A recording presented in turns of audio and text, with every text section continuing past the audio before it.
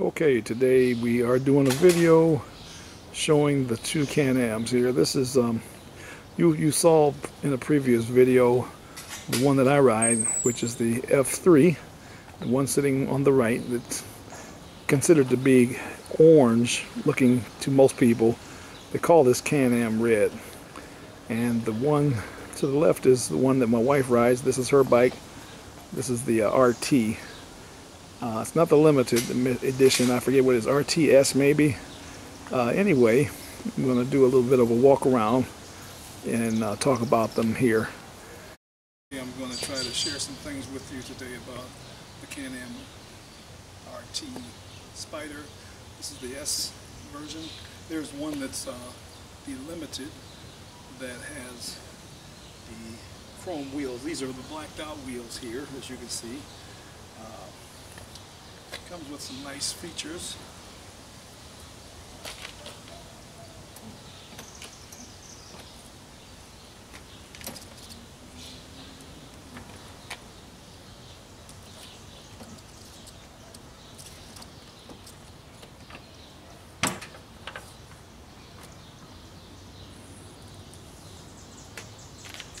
We've opened the trunk, the front trunk, and I'll give you a close-up look of to see what's actually involved here.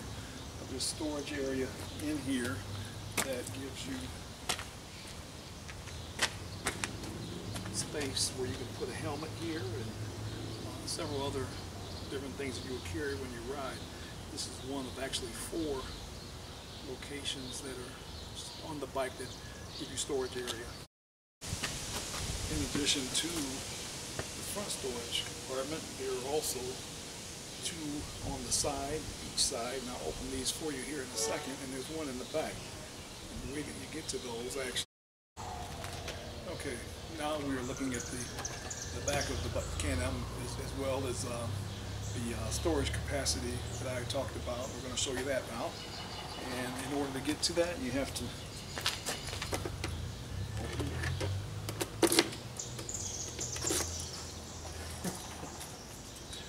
pick the right key and it'll work. Okay, you got storage here, and I'll bring the camera over so you can see it. Substantial storage area. And on each side. When you look at it from the back, this is what it looks like, and we'll go in and give you a shot of the inside, the first storage compartment. Actually, pretty sizable amount of space here, nice amount of space. That's the one. You also have a connector here for an iPhone. This is the older, like the iPhone 2 or 3, but you buy an adapter that connects here, and then you plug it into your iPhone and it will charge it. It'll play the music or anything that the iPhone is capable of playing, including the phone calls. They all come through this connector. So there's one there. Over here is a cigarette lighter, which gives you the ability to charge 12-volt items there. Alright, so we close that cabinet, and we'll look off on the sides here. And this is nice for several different things you may want to carry when you travel. One thing that works really nice is you can put your helmets in there. You can carry 2 helmets, one on each side here, as well as one in the front, if that's be what you would want to utilize that for. So there's the one on that side. Grab the key. Don't want to leave that. And there's the other one.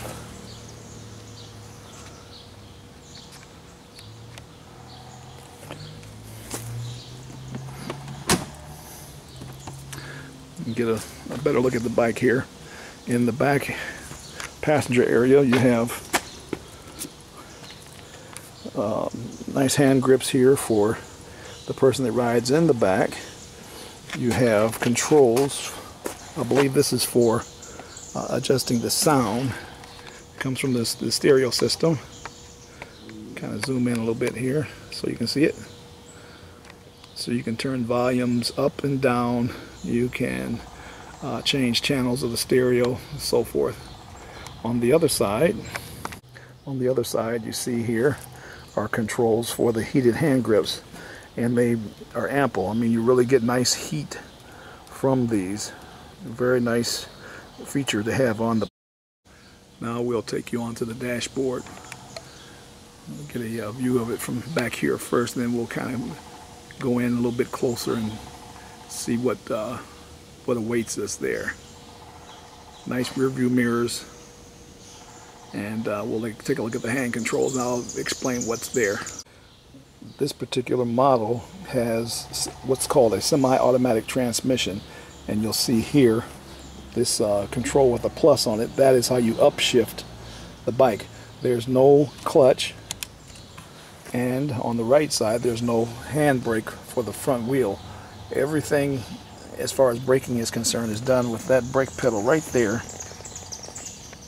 Oops, I always go the wrong direction. That's the brake pedal, and that controls all three wheels. Okay, so as I was saying, here's the control that you upshift the transmission.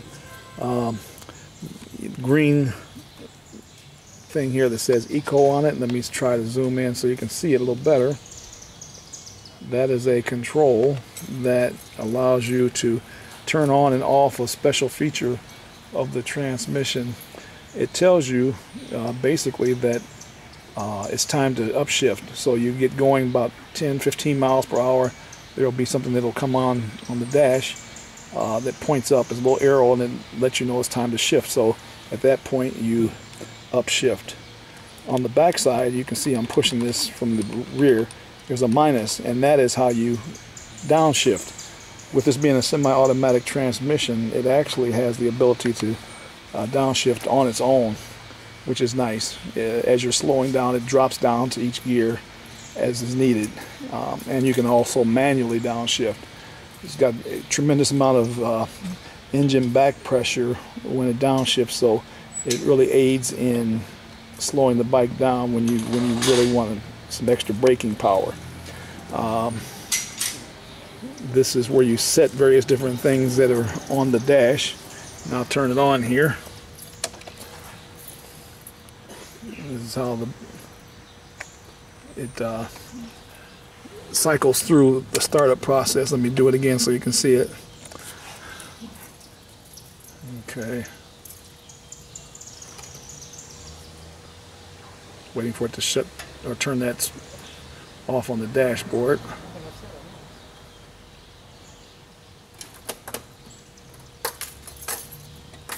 Okay. All right.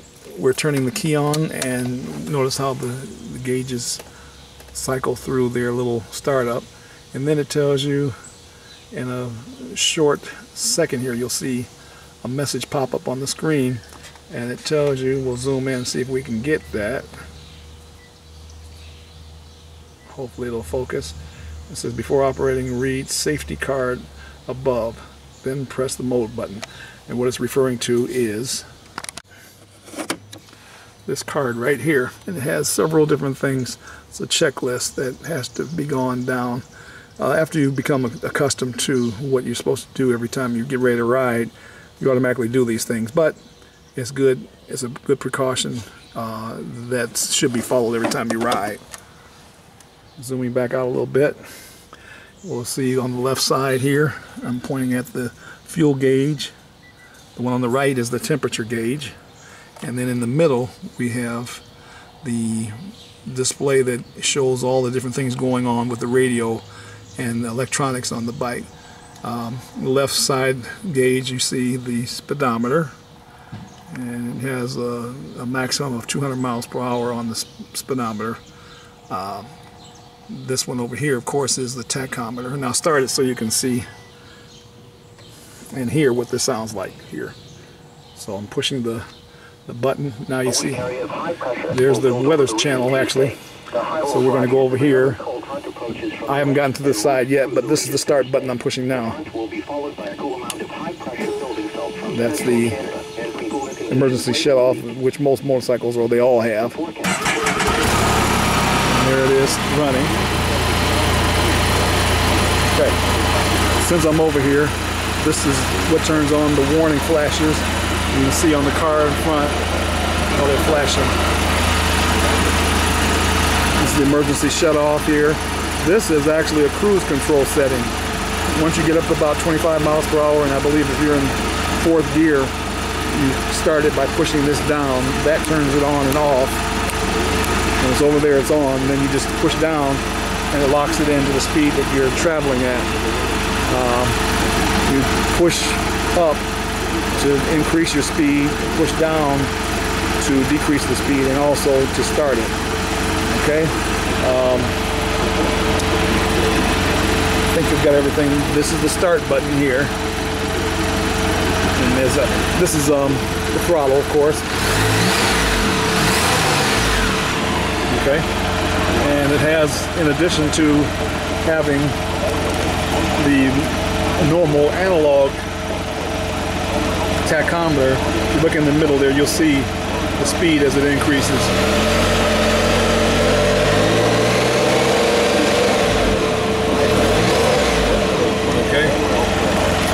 So now we'll go into the mode setting. If you push the mode button, right now it's showing that this is the volume. I can control the volume. Volume up and down. That changes the channels. This button right here, that goes to channel 3 for the weather band, down to 2, and back down to 1. Displayed right there on the right side. Okay, so I keep pushing the mode button. This is going through the various different trip settings. There's trip A, trip B.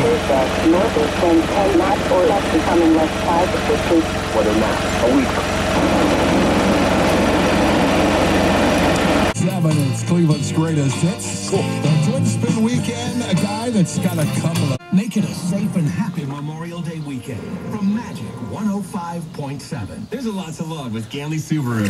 At K-12, we believe that every child is uniquely brilliant. Here's what real K-12 teachers, students, and... As I close this out and just give you a closing shot of the bike one more time here. We'll kind of walk up along the side. Both bikes are dirty. They need actually to be washed.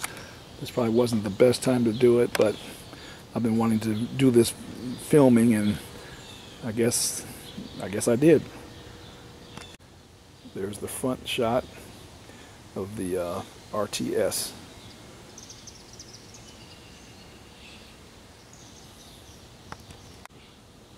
Both bikes. Her bike towers over mine. Mine is more of a sport type or a cruiser type bike in comparison to the RTS or the RT Limited version. One final look at the F3S.